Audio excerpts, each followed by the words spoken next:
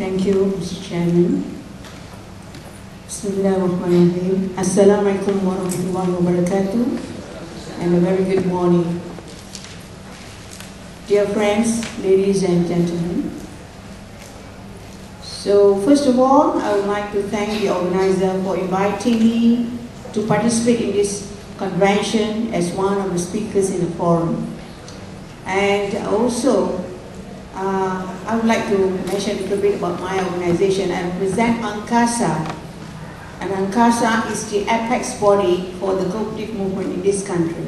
So ANGKASA is the spokesman for the movement in this country and will represent the Malaysian cooperative movement at the international level, that is International Cooperative Alliance, and I happen to be in the board of ICA as well. So I'm very happy to know that my friend here and our chairman have been in the cooperative spectrum. So from very young age, I'm very proud to have very distinguished people in the organizing committee who are in the cooperative historical background. So I know we have been talking about networking, we have been talking about internationalization, but I would like to say for sure that cooperative is a global business enterprise. It is having networking all over the world. For your information, in the whole world we have the biggest 300 cooperatives, and in the year 2008, the 300 biggest cooperatives in the world, if you combine, total up their turnover, is about 1.1 trillion US dollars, which is equivalent to the size of the 10th largest economy in the world. That shows how big and how huge is cooperative business in this world. Now, yesterday, our Excellency First Lady mentioned that innovation is a business too, which is very right. And I want to say that cooperative is an innovative and creative business enterprise, because cooperatives have been in the market for almost 200 years, and it has gone through and passed, overcome lots of crises, lots of challenges, and lots of competition, not only within the movement but also from other models of business. Now, I would like also to mention that cooperative has a different way of doing business. It is focused on human need, not on human greed. That's the difference about cooperative business compared to the other model, a business model. Now, cooperative is a member-based organization whereby the members are the owners, and at the same time, the members are also the clients and customers of cooperative. In other words, cooperative naturally is a market or customer-oriented business organization, because they are all in one. They are the owners, they are the shareholders, they are also the customers and the users of the organization. So in other words, cooperative is very different and is very unique. Now, I would like also to say a few words why women seem to be, or why cooperatives seem to be women-friendly. Why we have the title here, significant contribution of cooperative movement enhancing women in business. That means maybe there are certain characteristics and values in cooperative which can empower women in business. So I would like to show the slide here, slide number 7.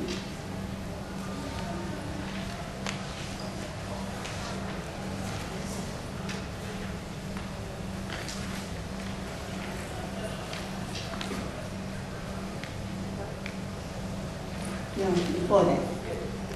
Okay, before this. Declaration.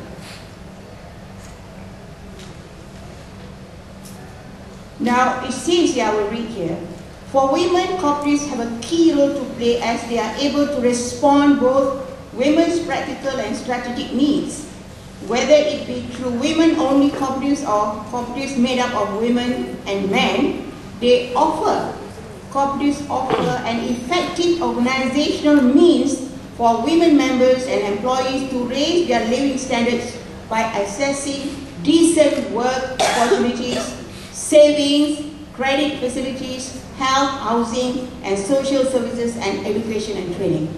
And we have heard yesterday our Excellency First Lady said most of the women lack of confidence, lack of knowledge, lack of training.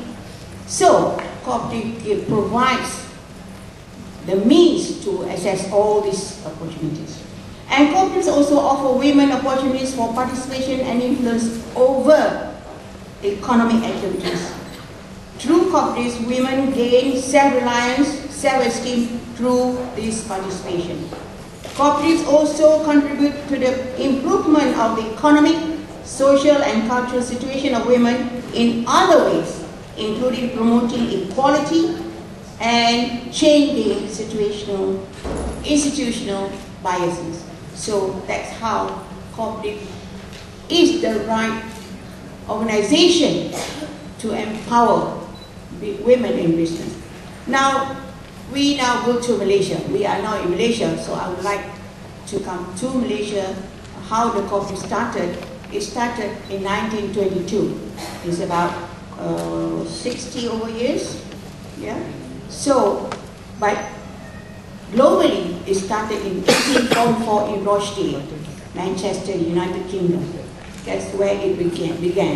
So it is already 167 years, so almost 200 years. Now in Malaysia, what's the situation of women cooperatives? Now out of 28.3 million, this is figure as of June 2011, quite recent. So 28% of the Malaysian population are members of cooperative. It's about 7.9, maybe now it's only 8 million. Now out of that, 40% are women. So we are almost half the population of cooperative among the women. It's about 3-point-something million. Now, women are involved in cooperatives in two types. One, in a mixed cooperative, for example, teachers cooperative, consumer cooperatives, government service cooperatives, whereby the membership both men and women. The other one is women are also involved in specialized 100% women members cooperatives. So when we talk about women, they are involved in those two types. But this morning, I'll be more concentrating on women participation in women cooperatives, 100% women members. Now look at the statistic of women in cooperative business in this country. There are figures for 3 years, but I would like you to look into the present year, 2011, as of June 2011, this year. The number of co-ops in this country is about 8,000, but the number of women co-ops is only 178. So that's not much to be proud of. And their share capital is about 17.82 million ringgit, and their total assets is about 101.07 million ringgit, and their turnover is about 26.08 million compared to 21.88 billion ringgit turnover of the total cooperatives. Now, among the 178 women co-ops, the top 10, so this may be worthwhile explaining more in detail. Number 1 is Co-Putri in short. This is Wanita UMNO, the younger one, Putri UMNO. So they set up this cooperative, they started in 2006 with 100 members, and now, and that figure shown is at November 2010. So it's about 28,000. But for your information, the latest figure now is already 36,000 the members. So it's a big cooperative, women cooperative, and the beauty is we are talking about innovation, we are talking about creativity, and yesterday also our First Lady said women business normally very comfortable with traditional business activities. They should transform into global market. That's what she said. And in this particular example, cooperative, they have ventured into new business activities that we never thought of. One of them is they run medical center. So at Medan Tuanku, it used to be Sambi Clinic, so they took over.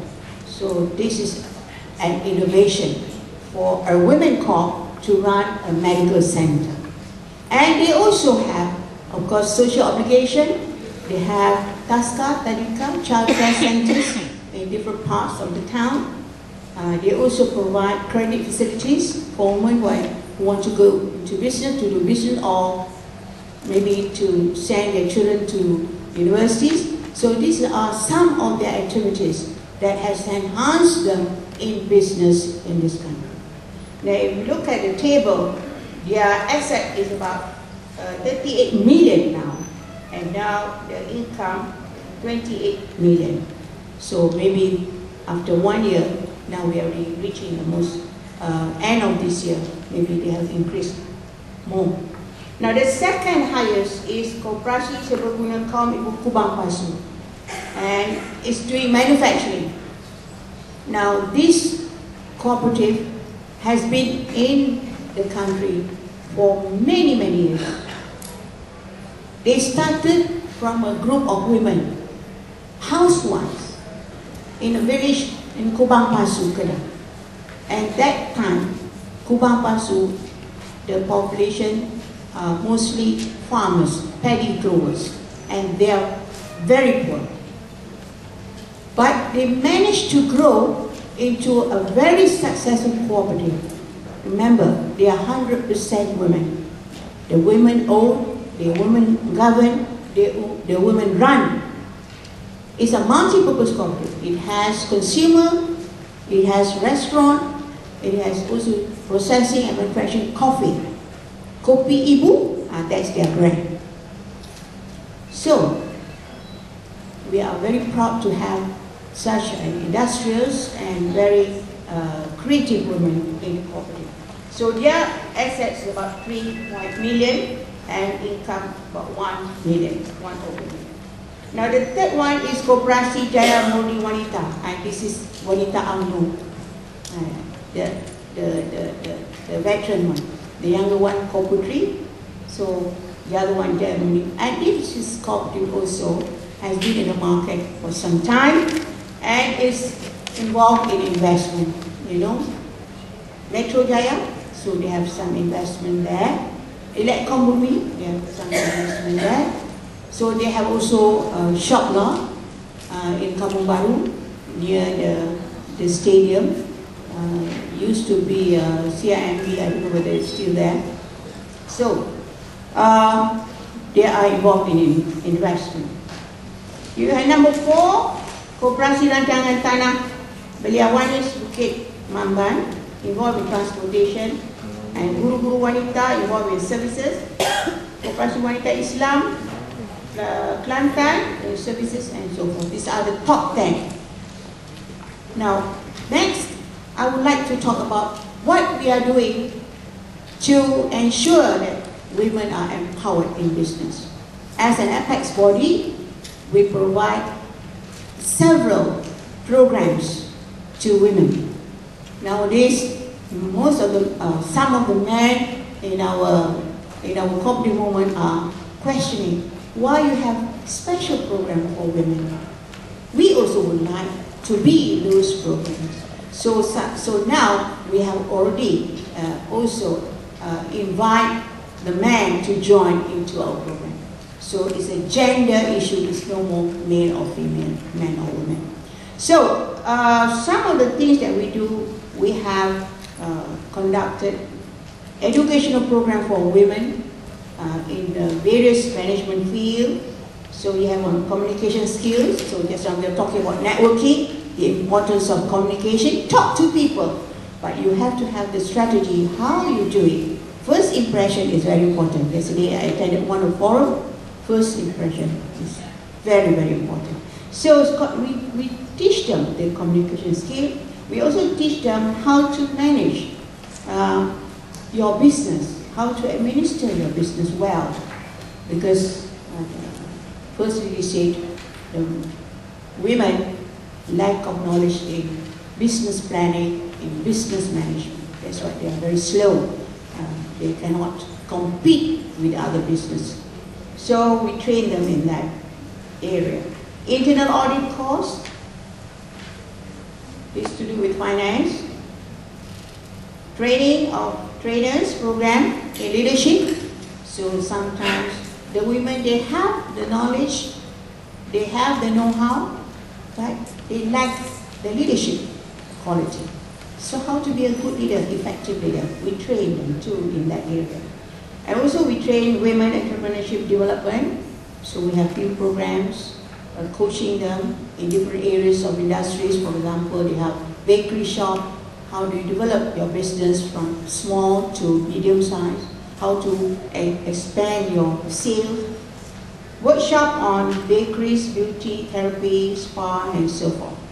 Now, we also organize seminars from time to time to address current issues, such as working from home. So this is the in thing now, because women have multiple responsibilities and duties, so they cannot just leave their children at home and go and work somewhere. So we organize, or we taught them, or we exposed them some ideas how to still involved in business, but you don't have to leave your house. Then we also organize seminars on health talks and workshops on health. It is very important. A healthy mind comes from a healthy body. If you are sick, you cannot think well. You cannot focus in your work. So you have to be fit. So we give them some teachings or talks, information how to look after your health. And from all these seminars, example, working from home and health talks, we are producing books, small books. The first one will be launched very soon on petua-petua orang lama. So we would like the women to practice or to amalkan, yeah, petua-petua lama, so that they can take care of themselves and take care of their family. Now, networking exposure programs, again, networking. We organize study visit by, we organize and we also become hosts from the Iranian women cooperatives in 2004. We also, together with ICA, organized a regional women's seminar and networking program in Bangalore. We also have study visit with, to Singapore on childcare in 2007. We also sent our women officers and also men officers to ICA Idaka in Japan. Now, we also organize an entrepreneurship program for women in food production and childcare center. At the moment, we have 107 childcare centers under our coaching, our supervision. So very soon we are going to launch, not really franchise, but penyeragaman. We have a uniformity in at least the signage of the childcare centers, uniformity in the guidelines. Their modules, they must implement whatever modules is in the book prepared by Jabatan Kebajikan Masyarakat. And we also have a uniform. We are going to introduce a uniform. They should not look sloppy. They should look professional and clean. So this will be launched very soon. Now, ANGKASA also celebrate International Day of Rural Women Celebration. And every year we have different theme, and this year our theme is claim your right to land and inheritance. So this is very common among the underdeveloped countries. Women have no say at all in the properties once they are divorced, once they are left by their husbands, they have nothing left. So we would like to give them some information, some guidance on how to protect themselves or claim their right to land and inheritance. Now these are some pictures on International Day of Rural Women, some of the activities we have during this celebration. We have normally workshops, seminars, study visits, and so forth. Now, one of the seminars which is very popular now is working from home. So we invited people who are doing this, working from home. We invited 3 ladies, one doing spa from home. She started the business from home with 2 beds, and now she managed to have a shop in town, from home to town. Now we also invite a lady who is doing cakes, making cakes from home, and you know, she received a lot of orders from corporate bodies. From one corporate bodies is around between 12 to 15,000 from one.